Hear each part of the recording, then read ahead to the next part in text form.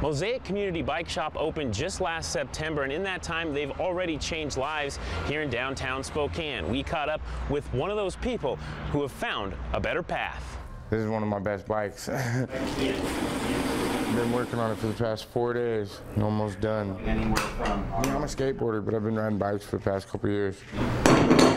I've been stuck ever since. Can't let it go. Levi Corker was stuck somewhere else 2 years ago. Well, I grew up here in Spokane, you know. And it wasn't an easy life. I had trouble growing up and all that stuff, so I had, you know, trouble with the law, and now it's getting my life back on track, and Doug's helping me a lot with it. Doug is the shop manager.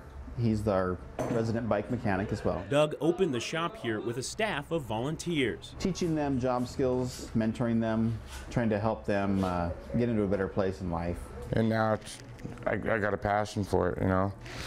And I didn't know a lot of the stuff about bikes, and then after Doug came in, you know, I learned how to tension bike, the tension changed, and like actually a lot that I didn't even know. Levi's volunteered here at Mosaic for 2 years.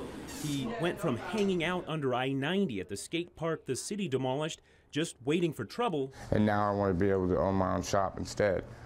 And I never thought it was going to be realistic until recently, you know. Now it's like maybe I can actually make it to that, be able to own my own shop. A shop that includes bicycle and skateboard training in a safe, positive environment. Teach kids how to ride, you know, keep them out of trouble. The kind Levi needed to turn his life around. When you're not busy and got nothing to do, you get bored and just like, hey, if somebody brings something around, you know, like, you ain't got nothing to do, you might as well do it, you know. Now, Levi works to avoid those friends and spend more time with the ones he's made here, working to change the future for those who feel they didn't have one at all. Reporting downtown, Lund, KXLY 4 News.